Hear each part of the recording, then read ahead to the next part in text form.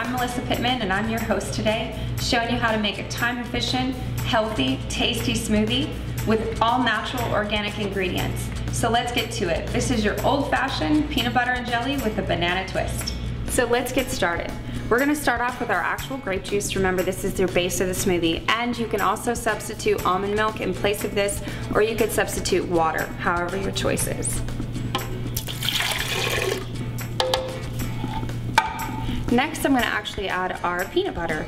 It does get a little sticky, so you're gonna probably have to use a spatula or a spoon if you don't have one, but we're gonna scoop that in there and try to get that towards the center of your blender bowl. It makes it a little bit easier on the blender.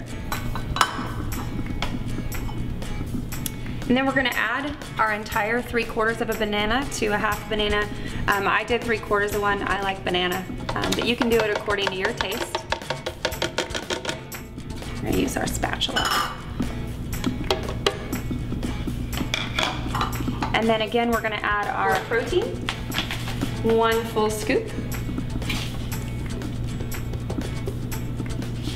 And we're gonna add about 10 ounces of ice. I may leave a little bit in here and then add it in according to the density of the smoothie.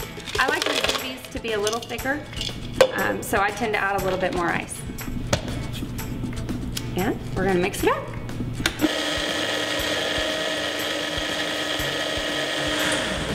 So now that we're done making our smoothie, we're gonna grab a glass and pour it in.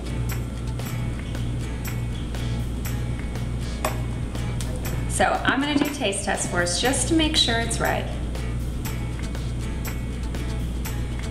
Tastes just like my old peanut butter and jelly.